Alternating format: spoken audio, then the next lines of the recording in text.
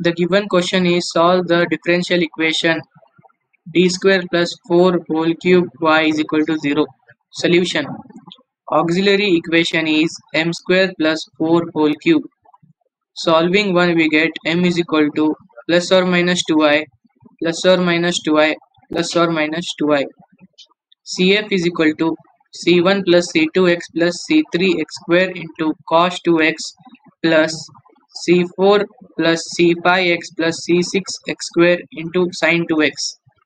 Since f of x is equal to 0, solution is given by y is equal to CF. Y is equal to C1 plus C2x plus C3x square into cos 2x plus C4 plus C5x plus C6x square into sin 2x.